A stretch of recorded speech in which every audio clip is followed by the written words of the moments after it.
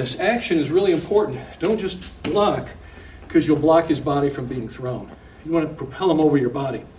So you're using your hands to propel him over your body, which gets low by splitting low. So that's why this works. So, like this, like that, and stab under. See that? You come on in, toss him.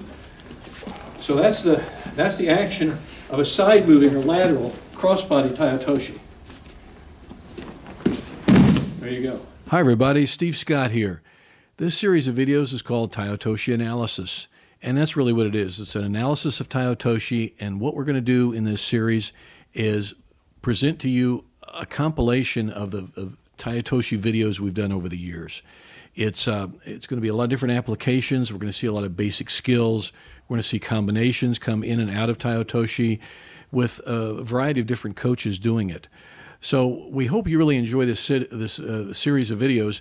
And I might say this is the only video that you're going to see, this introductory video, that I'm going to be in the studio here yapping like this. The rest of it's going to be totally on the mat. And I know there'll be some repetitive stuff. You see stuff you've seen before, things you already do possibly, but there might be some new information out there that will be, tweak your interest and get you going and maybe help you, in your study of Tai Otoshi and your coaching of Tai Otoshi. Anyway, Tai Otoshi is an infinitely interesting subject. It's one of the core techniques of Judo. It's one of the basics.